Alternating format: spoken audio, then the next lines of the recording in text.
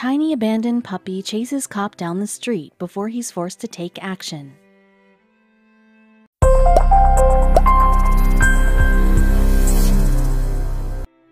While patrolling a neighborhood street, two LAPD officers realized they were being followed, but there was no threat to be found. A small dog was fast on their trail.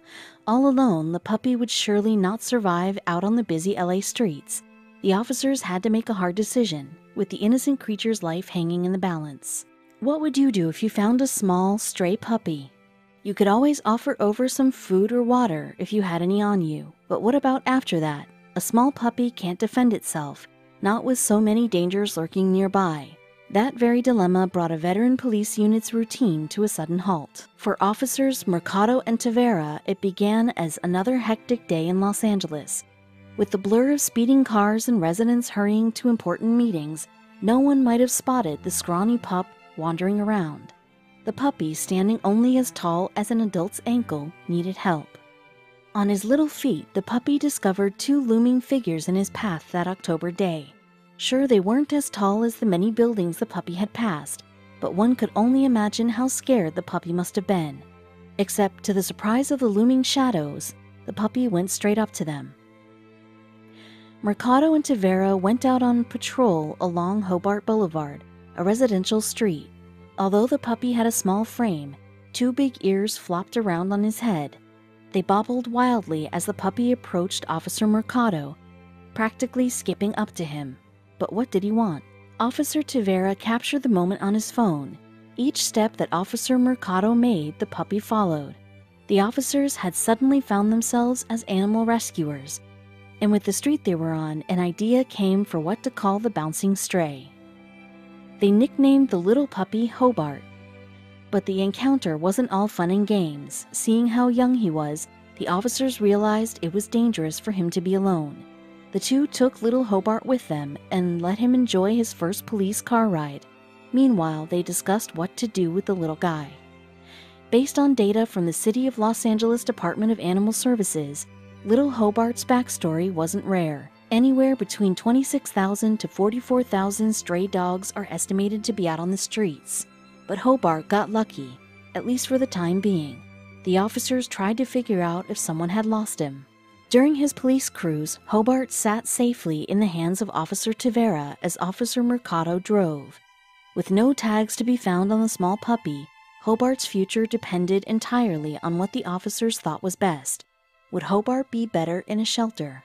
From info posted online by the LA-based organization Much Love Animal Rescue, the policemen learned of key steps to be taken when a stray dog is found. If there are no tags or information about the owner, you are legally bound to bring the stray to a shelter. Still, Mercado and Tavera hesitated. Shelters could provide either a very happy or unhappy ending.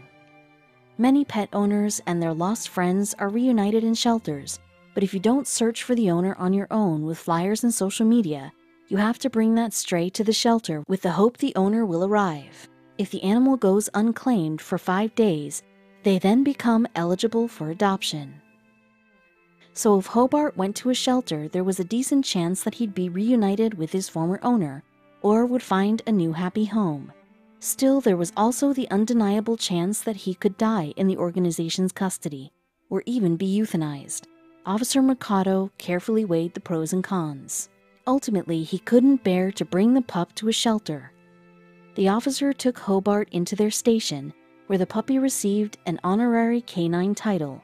It came as a fun surprise to many of Mercado's colleagues that such a small pooch could be considered a police dog, but there actually was a precedent for such a situation. Midge, a Chihuahua Rat Terrier mix, actually earned the Guinness World Record in that category. The 28-centimeter tall, 58-centimeter long official law enforcement work dog belonged to Sheriff Dan McClellan of Ohio. Once she passed her certification in 2006, Midge became a narcotics dog. While Hobart wasn't put to any tests yet, his future did take a turn with one big police decision. Officer Mercado couldn't help himself. He had to keep Hobart by his side. The little puppy never wandered from his sight when they first met, and it was clear to everyone that they had formed a special connection. Officer Mercado opened his home to the puppy, and a new beginning was in store. though he was a bit nervous about how Hobart would adjust. To help him settle in, the LAPD went all out in celebrating Hobart's fresh start. They welcomed the young honorary canine as a new member to the family, and they shared the video of the pup first meeting the officers on social media. Before they knew it, that post got a little out of control. The short-legged, big-eared Hobart went viral, and so it wasn't long before he got an Instagram page all to himself. Mercado wrote each post from Hobart's perspective and made it clear how happy he was living with the policeman and his wife. He even got some new nicknames. Hobie or Mr. Man are some of the Mercado's favorites. In their house, Hobart discovered plenty of great sleeping places too. There are so many, in fact, the Mercados brought in a new family member, a short, white-furred puppy named Tyson. It's a far cry from Hobie's stint on the streets, and the pup reacted to his new life in heartwarming fashion. Since that fateful day, Hobart and the Mercados have been inseparable, and we really mean that. If his human parents were out and enjoyed a drink from Starbucks, they made sure Hobart enjoyed one as well, and that's not all. Hobart got his first leash, plenty of toys, and even his first Halloween costume. One could only imagine what might have happened if Hobart had not been so curious or courageous and strolled up to the looming officers before him. The Mercado household may never have been the same without Hobart. He has grown to love his parents, new sibling, and the fellow dogs he meets along the way. What will the next chapter look like for him? Certainly a happy one. That was lucky, since not all police dogs adjust so quickly. A world away from Hobart, Australian officers had high hopes for a German Shepherd puppy named Gavel.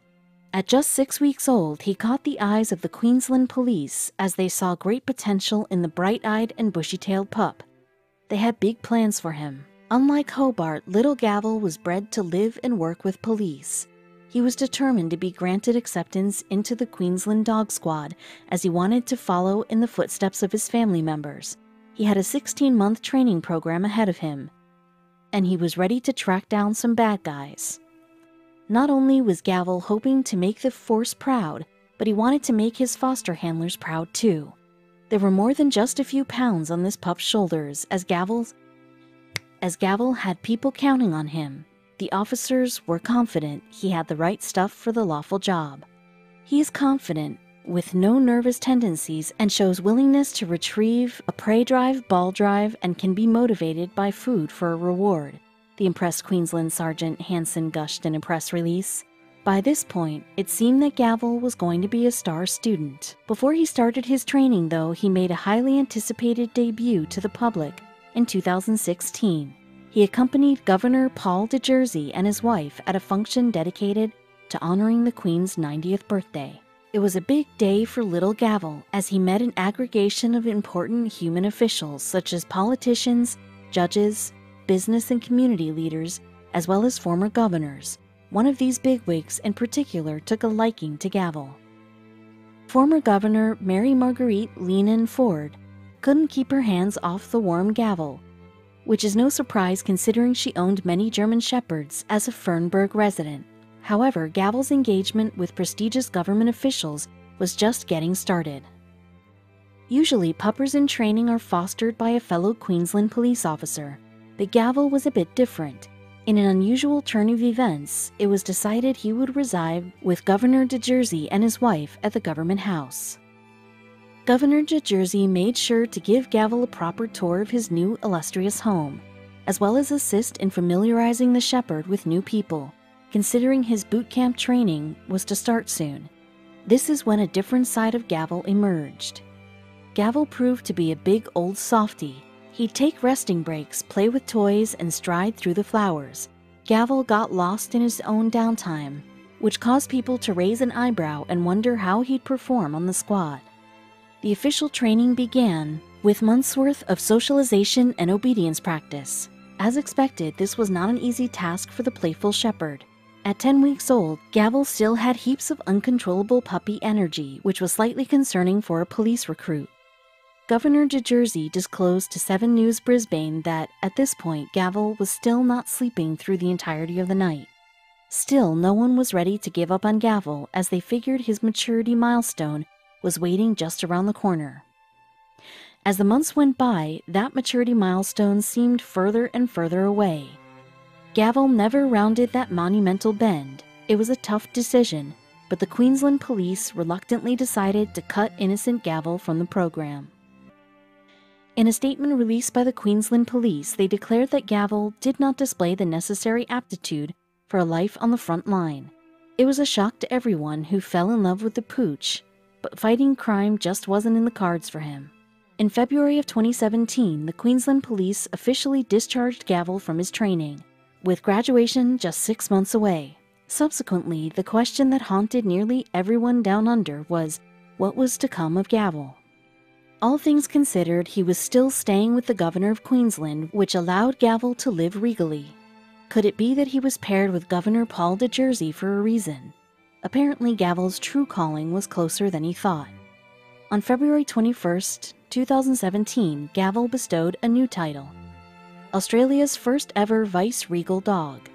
The regal family knew he was destined for a more sociable and compassionate position, one that didn't involve sniffing out the bad guys. He has outgrown 4 ceremonial coats, undergone a career change, and brought untold joy to the lives of the Governor, Mrs. de Jersey, Government House staff, and thousands of Queenslanders who have since visited the estate, the Governor's office raved.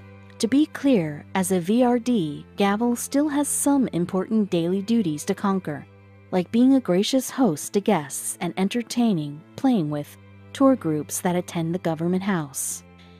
He wears a specially made Government House coat emblazoned with the Governor's personal standard, the St. Edward's crown, and the Brolga, the official bird emblem of Queensland, the Government House disclosed. In case you're doubting the legitimacy of Gavel's role in Australia's Government House, he even had to, sign a contract. It is still a legal process after all. The regal mongrel adores the outdoors, and sometimes he'll even help the Government House's horticulture team with their grueling yard work. Though his version of help generally consists of emotional support, the horticultural team deeply appreciates his assistance. Gavel took a shot in the dark at one career and wound up excelling in an entirely different one. After unexpected failure, Gavel embarked on a new path, and everyone was